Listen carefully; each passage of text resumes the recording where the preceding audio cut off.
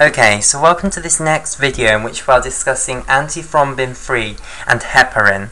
Okay, so let's just complete our discussion of thromboemboli.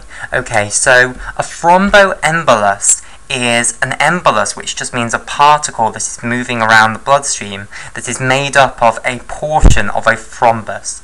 Okay, now this means that these large particles can be moved to other sites within the body. Okay, so you might have a thrombus forming maybe in an artery within the leg or somewhere like that, and it could end up being moved up to somewhere completely different, basically. This means that these thromboemboli can end up lodged in smaller blood vessels in the heart and the brain. So you might not even need a thrombus to form in the blood vessel of the heart or of the brain. It could form somewhere very, very distant away, and then it could be moved through the bloodstream up to a blood vessel in the heart and the brain, where it would completely lodge, where it would get lodged in that blood vessel and completely block that blood vessel. Okay, so emboli can also be very dangerous. So thrombi, not only can they be dangerous where they form, but they can also cast off emboli, which can then affect blood vessels far away from the initial blood vessel that produced the thrombus. And this is one of the reasons that atherosclerosis is so dangerous, because it can act as a scaffold for the formation of thrombosis. Okay, right. So now let's talk about antithrombin free, because antithrombin free is basically an endogenous mechanism that the body has for trying to stop the formation of thrombi on the surface of endothelial cells. Okay, so let's discuss antithrombin free then. So firstly, let me just say that there were originally 4 antithrombins discovered. So there was antithrombin 1, antithrombin 2, antithrombin 3, and antithrombin 4. However, the only one of these that is not trivial is antithrombin 3. So often you will hear people refer to antithrombin free just merely as antithrombin.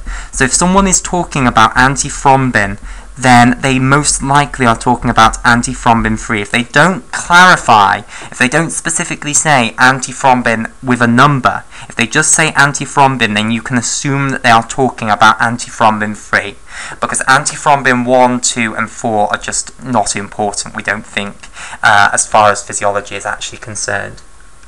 Okay, so antithrombin free is a protein which is produced by the liver and is capable, when activated, of inhibiting a huge number of the coagulation factors. Okay, right, so it's what is known as a serpin.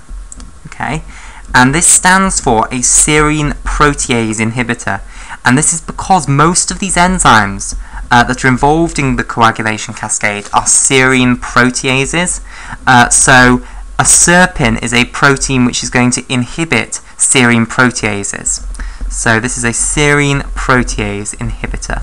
Okay, so they took the SER from serine, they took the P from protease, and they took the IN from inhibitor and got serpin. So antithrombin free is an example of a serpin.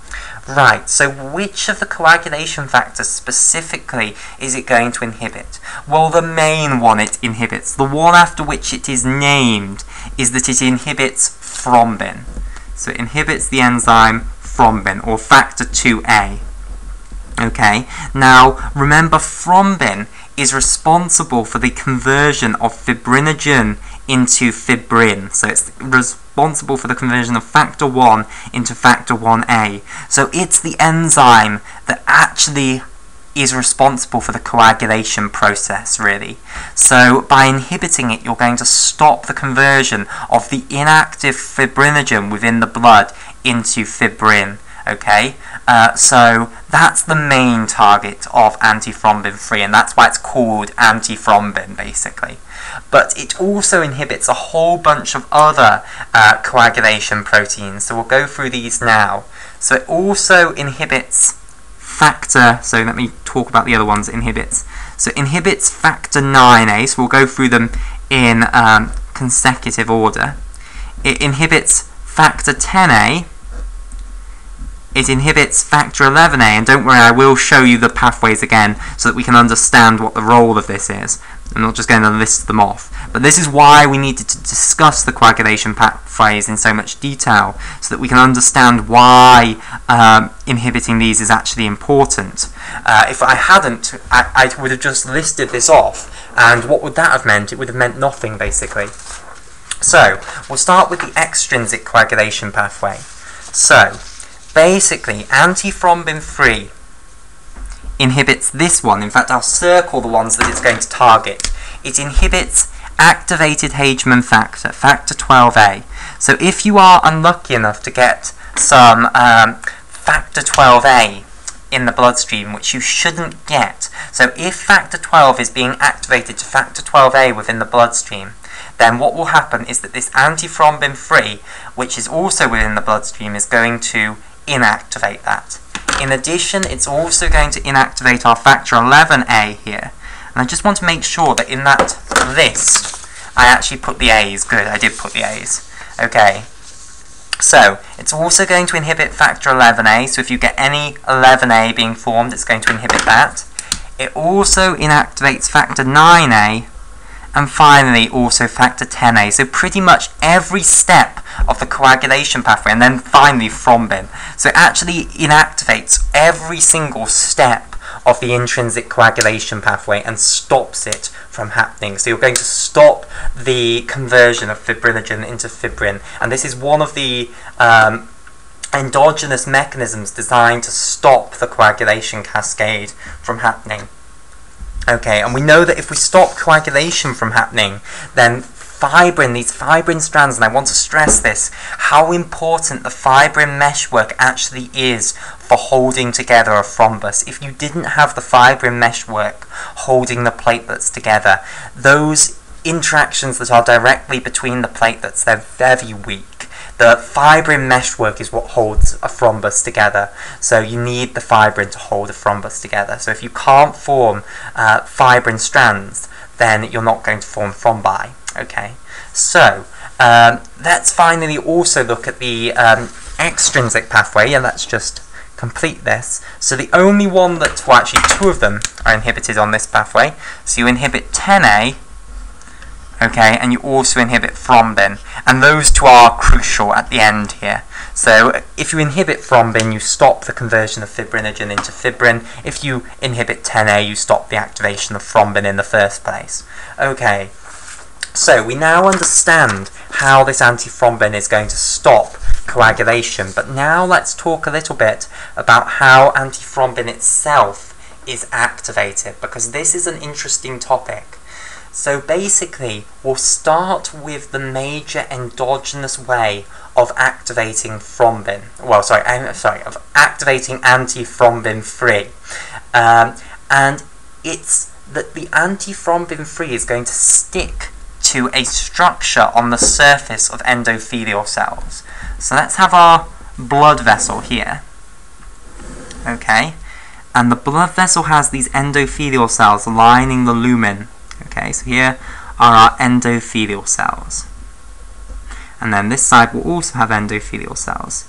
So basically, the endothelial cells are going to have a polysaccharide on their surface, which is going to bind to the antithrombin 3. And by the way, antithrombin 3 is often denoted as AT, and then you put Roman numerals 3 like that. So remember, this is produced in the liver and dumped into the bloodstream. However, antithrombin 3 is not activated until it binds to this polysaccharide which is on the surface of endothelial cells. Okay, and once it's activated, it will inhibit thrombin, it will inhibit 9A, 10A, 11A, and 12A. Okay, so what is this polysaccharide on the surface of the endothelial cells? Well, basically, it is a polysaccharide known as heparin sulfate. Okay, and I want to go to some detail to explain what heparin sulfate actually is to you, because people often confuse it with heparin. Okay, and I want to explain what the difference between heparin sulfate and heparin. So this green stuff on the surface of the endothelial cell, this is supposed to represent this polysaccharide, heparan sulfate. And I want to stress that this is different from heparin. Okay? Both of them are endogenous polysaccharides. They are both polysaccharides. Okay? And they both bind and activate antithrombin 3, but they are fundamentally different. So I want to now explain to you what heparan sulfate is, and then we'll discuss what heparin is. So, heparan sulfate then, this polysaccharide which is on the surface of our endothelial cells and which will bind to the antithrombin 3. So antithrombin 3 will come along, bind to the heparan sulfate, and it will then be activated, and it will inactivate thrombin 9A, 10A, 11A, and 12A. So, heparan sulfate then. Okay, so it's what is known as a glycosaminoglycan, okay? And I want to try and explain what a glycosaminoglycan is. So it's a glycosaminoglycan.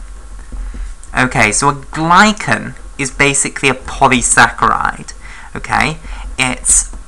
Specifically, it's a polymer of glucose, but this isn't quite as simple as this, okay? So it's modified glucose that we're going to polymerize together here. And basically, what you have is a repeating disaccharide. So what you're going to do is you're going to have a disaccharide, okay? And I'll just explain to you what a disaccharide is. Disaccharide. Okay, so a disaccharide is basically two sugar molecules bound together. Okay, so you'll have one sugar here, and it will be bound to another sugar here. Okay, so you have two sugar molecules bound together. Now, glycosaminoglycans are basically disaccharide after disaccharide after disaccharide. So you link loads and loads of disaccharides together. So you'll bring in another disaccharide here. Okay, and you'll link it with this first disaccharide, and then you'll link another disaccharide on to create a polysaccharide. And glycosaminoglycans are polysaccharides constructed out of certain disaccharide constituents. So there are 6 disaccharides that I'm going to tell you about, which you can build glycosaminoglycans out of. And heparan sulfate is a polysaccharide made out of these 6 disaccharides, and it's got a certain fraction of disaccharides, basically. There's a certain disaccharide which is the main disaccharide in heparan sulfate. And the difference between heparan sulfate and heparin is going to be that they're both polymers, well, they're both polysaccharides like this. They're both disaccharides linked to disaccharides linked to disaccharides. But the composition, the main disaccharide in heparin is going to be different from the main disaccharide in heparan sulfate. Okay, so let's start discussing what the disaccharides that are used in these glycosaminoglycans are. So we're going to look at one of these disaccharides. So basically, the disaccharides which make up glycosaminoglycans basically consist of 2 sugars. Now, in this first slot here, you generally have a uronic acid sugar, and I will explain to you what a uronic acid sugar is in a moment. Okay, and in this position here, you generally have an amino sugar, and again you'll see what an amino sugar is in a moment. Okay, right, so, and also we have to remember that this is heparan sulfate, so we're also often going to have these sugars that are in these 2 positions, they'll have sulfate groups added onto them, and I'll discuss with you what a sulfate group is as well. Okay, right, so let's start off by looking at examples of uronic acid sugars. Okay, so a uronic acid sugar is basically where, in fact, maybe actually we should probably start by looking at the structure of glucose and then build up to the structure of a uronic acid sugar. So we'll start with the structure of glucose then. Okay, so the structure of glucose. So glucose is a 6-membered ring where you have an oxygen here, okay? And then the other 5 members of the ring are carbons, okay? And then what you're going to have is, off this 5th carbon coming out of the page towards us, and this is important, you will see just how important the optical isomerism of this is later, okay? So here, coming out of the board at us, is going to be the 6th carbon of the glucose. So you'll have a 6th carbon, and we're drawing a skeletal structure, so we don't show the carbon, and then it will have an alcohol group coming off it. And we'll continue this discussion in the next video.